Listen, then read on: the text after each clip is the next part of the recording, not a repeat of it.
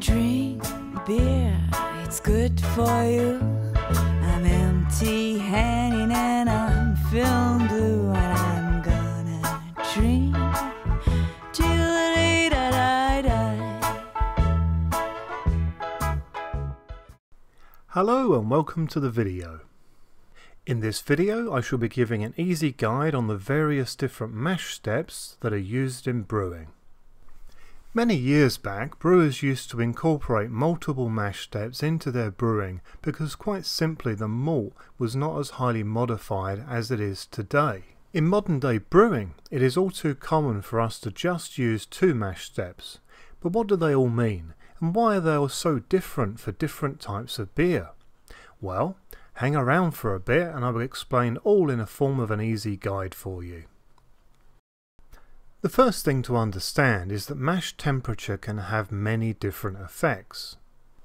Essentially, it can adjust the body, taste and mouthfeel of your end beer.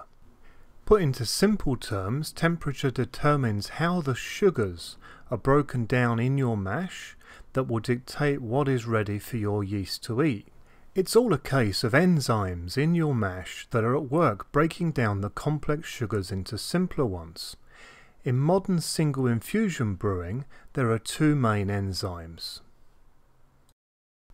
These are known as alpha and beta amylase.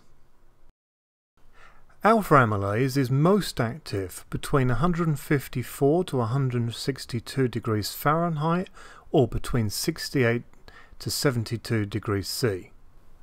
It will convert the sugars held in your grain into sugars that are not very fermentable by your yeast.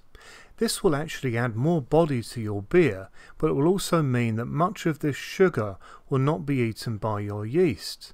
This sugar will simply stay within your brew, adding sweetness but not greater alcohol. Luckily, we also have the enzyme beta amylase, which is most active between 131 to 150 degrees Fahrenheit or between 55 to 66 degrees C. Beta creates very fermentable sugars that can easily be eaten by your yeast and thus turned into alcohol. It is fair to say that mashes on a lower scale of this range will lack body and be pretty thin, which is seldom a good thing. More than one temperature step in this range can be used to create a variation of flavour, which in turn can create more complexity. A common mash schedule these days is the cookie cutter schedule of 65 degrees C for mash in and 75 degrees C for mash out. Please see the screen for imperial measurements for this range. The effect of this is a middle of the road conversion, and then mashing and ramping up to 75 degrees C mash out, which is mostly used to loosen up your grain, readying it for the sparge.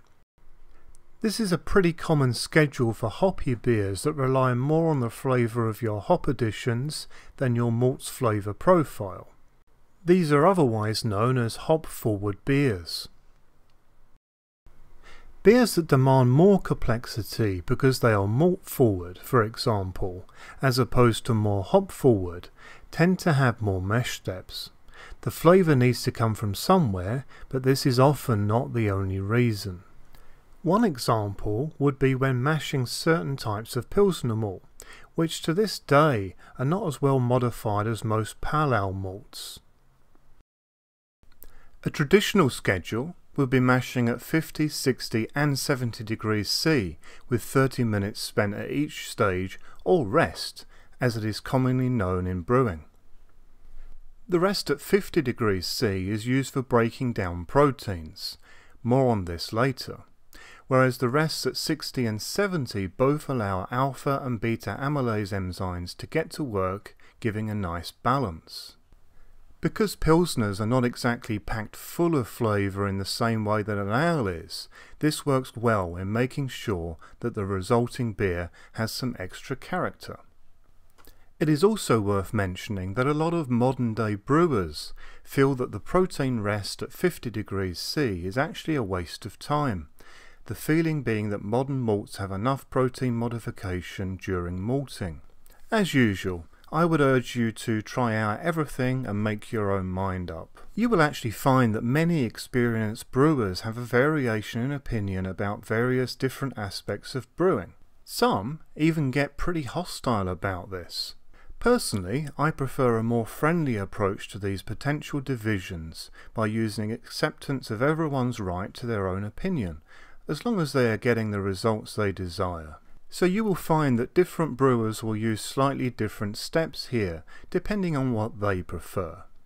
Just in case you're interested, my favourite Pilsner profile would be 62, 68, 75 degrees C.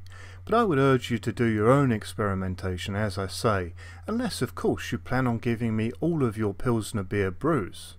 Okay, let's talk a little bit more about other mash steps or rests as they are known.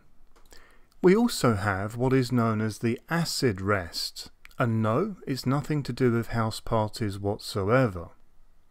This used to be used to lower the pH of the mash.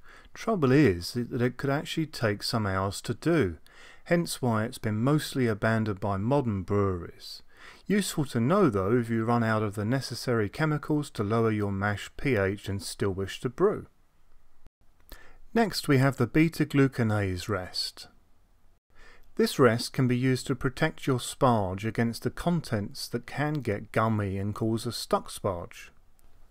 Be warned though, this rest can lead to a reduced level of clarity in your end brew, so only use this rest if this is not an issue.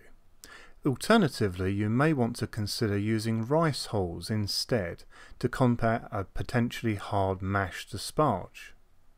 What I would suggest you do now is look at the recipes that I share in my various videos, and recipes from sources elsewhere to see how mash profiles apply in the numerous types of different beer styles out there. A word of caution though, there really are quite a lot of very bad recipes shared on the internet. Stick with reputable sources to get a clear idea of how the relationship between mash schedules and beer styles work. Using the information in this guide, you will now be able to see why certain steps are applied in each recipe. Or at least, I sincerely hope you can now.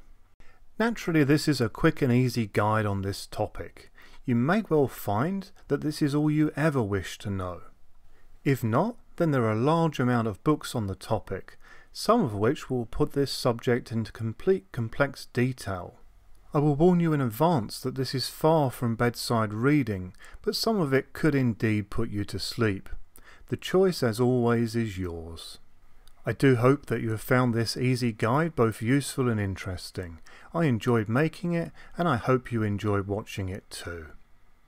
So if you did like this video, then please do go ahead and like it on YouTube. This really helps me out and allows the videos to be seen by a wider audience on YouTube. I've got a lot of videos in the pipeline for the future, so if you're interested in seeing what I've got coming up, then please subscribe for future content. If you have any questions on anything that I've covered in this video or in others, or anything to do with brewing in general, then please do not hesitate to get in touch. I'm more than happy to help. Until then, happy brewing!